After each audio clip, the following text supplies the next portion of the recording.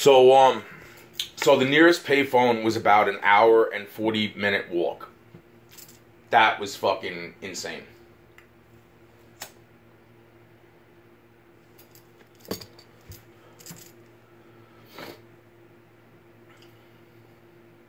There was still payphones somewhat at the time, still around, somewhat. That's how I was able to get in touch with a few friends for them to turn around and tell me that they had just been trying to call my cell phone, and they left, and either way, they left me messages. It was my answering machine, but I wasn't getting those messages.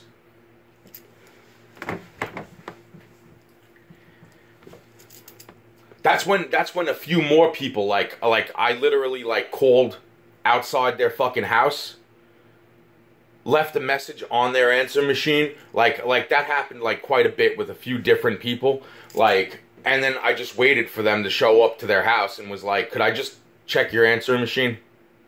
I left you a message, I just want to make sure it's there. And there was so many different fucking, wow, times that it wasn't even fucking there.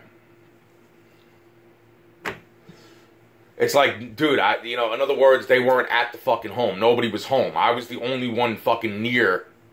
I was there before they were there.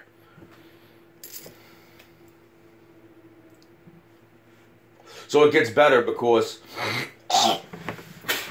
then as I'm applying for DSS, as I'm fucking applying for a whole bunch of other shit, because now I'm thinking, fuck this, you know what, I'm fucking, maybe I am fucking crazy, you know? Because that's what I mean. All this other shit I blocked out of my fucking head, like, quick. I'm not doing that shit no more. Fuck that. Nah, fuck that, man. Because it's what I just remembered fucking, which definitely fucking, yo, holy shit, man. Holy shit. So, I'm being completely fucking cut off at that point from everything and everyone or anyone that fucking cares about me. Any fucking type of fucking anything at that point, I'm being completely fucking cut off from.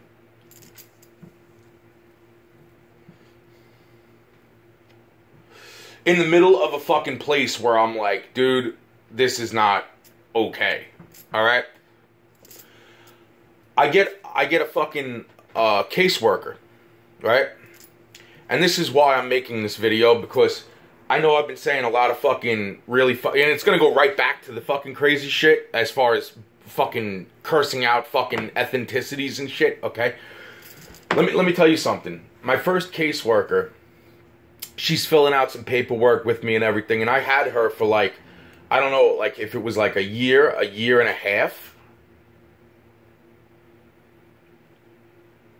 I didn't have, like, almost any contact with anybody because I didn't have a phone. The nearest phone was fucking an hour and 45 minutes away. I wasn't trying to walk around and get into fucking trouble. Which later on, I realized that fucking area, that's exactly what they were trying to fucking make it look like I was fucking up to. Now, this woman, and I don't remember her freaking name, and that's really fucking me up right now, because she was a sweetheart, and she put in paperwork for me, and a lot of things started going fucking right. But she's like, alright, with everything else out of the way, right? With everything else that we just got out of the way, and the thing that I needed the most at the time is a fucking cell phone. I needed a fucking cell phone, right? And she knew this because she's like, that's fucking crazy that the fucking, like, even if I had to call the fucking people, I had to walk an hour and fucking 40 minutes up the fucking road, and my fucking legs and shit were not exactly feeling that fucking walk. You understand? There were days that my fucking legs, yo, dude, yo, you're not getting what I'm, you know what, I don't like talking about my fucking personal fucking issues to my fucking enemies, okay? To let them know how to fucking dismantle me further. Fuck you, you fucking cunt, motherfucking little pussy bitch nigga motherfuckers. My point being is that this caseworker was a heavy-set black lady, and right before she had to stop being my caseworker, due to, from what I remember, she got a promotion. She she's like, you're probably one of my favorite people. She's like, you're always so nice. You're always so this. She's like, freaking. But the bottom line is that she's like, here's the thing. When she put in the fucking application for the fucking cell phone, she's like, they denied you. She's like, I've had hundreds of fucking clients. She's like, I never seen somebody get denied when they need, like, you know, in a situation like this where they need a cell phone. They fucking denied me a fucking cell phone. Their fucking office denied me a cell phone. Here's where it gets fucking interesting. Right before she left, like, I mean, the very last time that I seen this woman, that I cannot remember her name. And I wish I could. The very last time that I had her as a caseworker, there was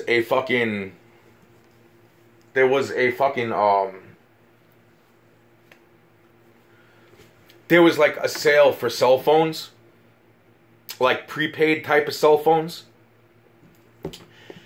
And she brought me down to the fucking Radio Shack. It wasn't that much out of her own pocket, but she did do, like, something nice, you know? And she was able to get me a cell phone with her own money.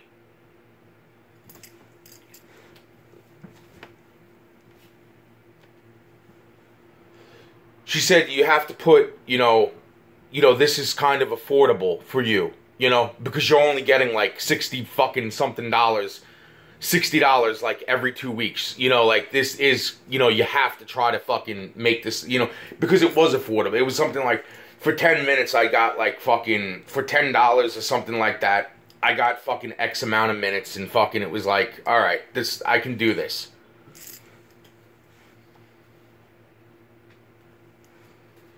Because some of those places you're on the fucking phone at the time, you were on the fucking phone on hold for like an hour.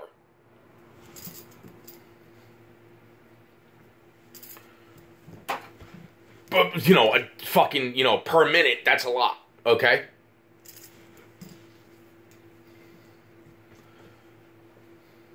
You know, 500 minutes goes fucking pretty quick when you're on the phone for fucking 2 hours, right?